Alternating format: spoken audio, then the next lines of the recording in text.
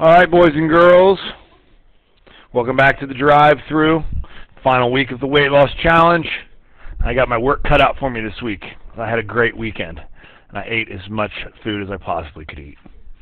Okay, so yesterday or Friday, you learned that these are the situations that we use law of sines. Now, which of those situations was the ambiguous case? The ASS or the SSA.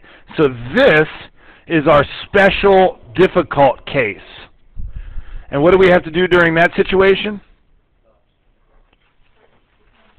We have to test to see if there are one solution, two solutions, or no solutions. Does that make sense?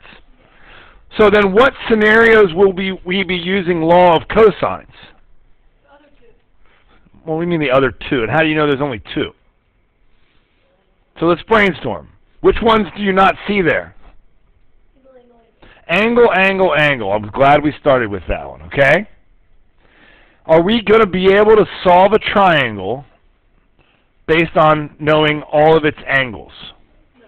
Why are we not? Okay, not bad. We could get what type of triangles? Similar. We could get similar triangles. So we're never going to be able to solve a triangle completely using angle, angle, angle. Okay, so angle, angle, angle's out. What else? Side, side, side. Yes, that's going to be one of them, okay? So if we are given three sides, we should be able to completely solve a triangle, right? Should there be two different answers? No, because side, side, side was a way to do what? It was a way to prove triangles congruent. So if you're given three sides of a triangle, you know that it is only one triangle. It's congruent to every other triangle on Earth that has those three sides. What's another one that we haven't named? SAS. Those are your two situations. And we now have them all covered. Because remember, does the order matter? Yes. But does it matter whether it's forwards or backwards? It doesn't. So if you think about it, we've now covered every single combination of three letters, S and A. Got it? So this is when you're going to be using law of cosines, and that's certainly going to be something you want to write down on your card. When do I use law of sines? When do I use law of cosines? Okay? All right, so here you see that there are three law of cosines, but there really are not. Does that make sense to you? Do you see how closely related the first one is to the second one and so on? Yeah. Okay, so that's all your notes.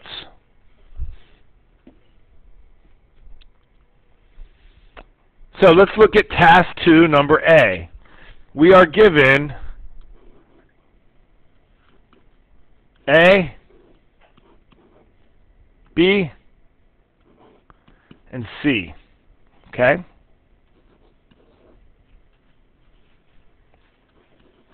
We're trying to find A, B, and C, the angles.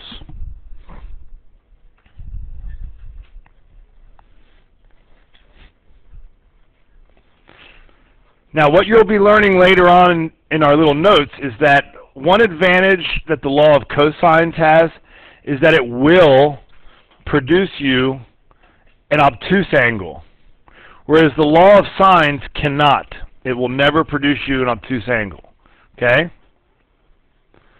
So, my suggestion would be if you're ever given side, side, side, always find the biggest angle first. Okay? So which one's that going to be? It's going to be C. So somebody set this up for me, please. Which one are we going to pick? Oh, C squared plus equals AB squared plus BC minus 2AB plus 9C. Excellent. So C squared equals A squared plus B squared minus, right? Yeah. 2AB sine a capital C, correct? Did I get that right? Cosine. Duh. Cosine. Thank you. It is the law of cosine day after all. All right, so look, just do work, okay? So you get 20 squared equals 15 squared plus 12 squared minus 2 times 15 times 12 times cosine of c. You guys are going to make all sort of mistakes algebraically here. Okay, what's 200 squared? Okay, and what's 225 plus 144? Oh, and that is 30 times 12. Okay. Rather than let you mess up, I'll tell you what we do next. But I think you guys would probably make a mistake here. Not all of you, but some of you.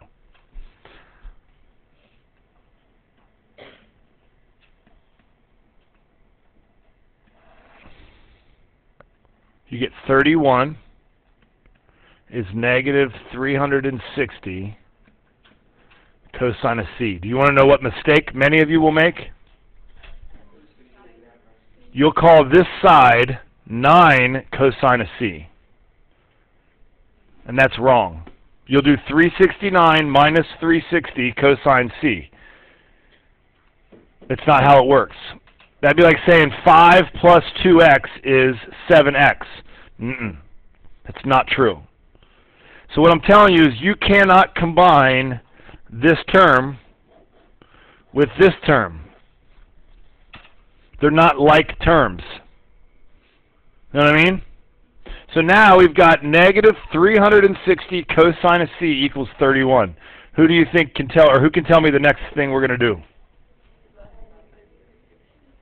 Excellent.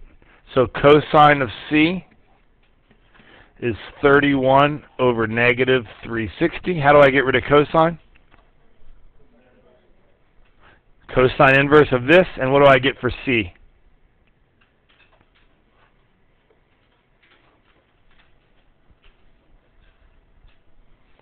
So cosine inverse 31 over negative 360 with a bunch of parentheses. Cole? All right, and we were told to round to the nearest degree, so 95 degrees. Okay? Any suggestions on the next step? Excellent. Now switch over to the law of sines. Why would we want to do all that when we could just say sine of 95 is to what? 20, like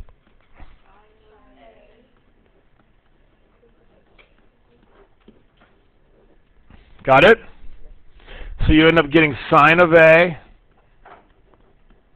is 15 times the sine of 95 divided by 20. You do the sine inverse of that whole thing in parentheses. 48.3 for A. And so we'll call that 48 degrees because they told us to round. And then how are we going to find B? Subtract them from 180. 37. Does that answer make sense, Cole? Why? Excellent. Smallest angle, smallest side, biggest angle, biggest side. Okay? You feel better now? All right. Now let's look at B.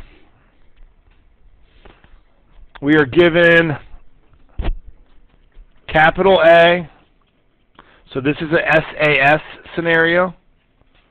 We don't know this A. We don't know capital B. We don't know capital C.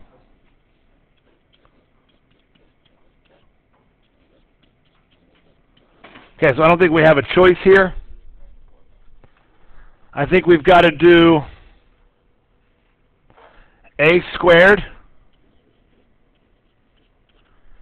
equals 14 squared plus 22 squared minus 2 times 14 times 22 times cosine of 40.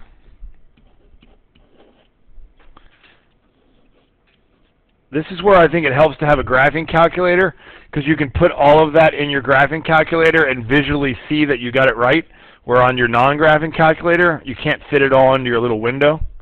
Okay? So tell me what they get for that whole big old long right side.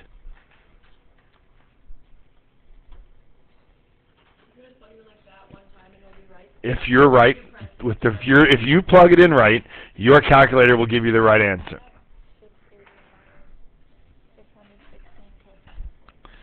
680 minus 616 cosine of 40.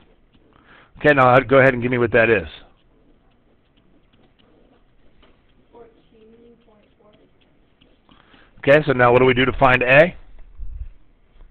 Square root 4. Oh, you did. Sorry. Thank you. So A is 14.4. Okay? Does that make a triangle? Yes, it does, because these two add up to be bigger than the biggest one. So now what should we do? Law of sines. Okay? So sine of 40 is to 14.4, like sine of B is to 14.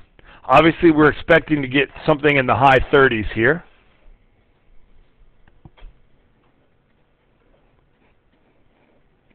Sine of B is 14 times the sine of 40 divided by 14.4. Sine inverse of both sides, 38.7. So we'll call that 39. Okay? And that makes angle C 101. And does our answer make sense? Yeah. Indeed. Okay? Alright, so task C is not, we're not going to do this one. There's nothing to do. We just have to answer a question. There's a chance you will do this entire process correctly and still not properly solve this triangle. That is because the law of sines will only give you an acute angle. Okay? However, the law of cosines will give you an acute or obtuse angle. So with that in mind, which angle should you find first in this problem? Which is what? Angle C. Got it? So now you are prepared to find the missing parts of any triangle that's ever given to you. And that's just kind of cool to me because that's how cell phones work. Did you know that? That's how the man's always keeping track of you.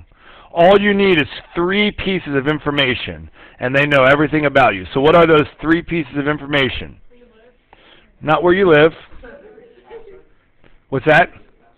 Not your password. Not your name. All they need to know is where your cell phone is. What are the other 2 pieces of information that are known? The satellite and the tower. Those 2 things aren't moving. The satellite's moving, but the satellite knows where itself is. The tower doesn't move, and you move. And it's figuring out where you are by a permanent triangulation. It is figuring out the distance between the satellite and the tower, the distance between the tower and you, the distance between you and the satellite, and now it knows everything about you, location-wise, just by those 3 little coordinates. Okay? Boom!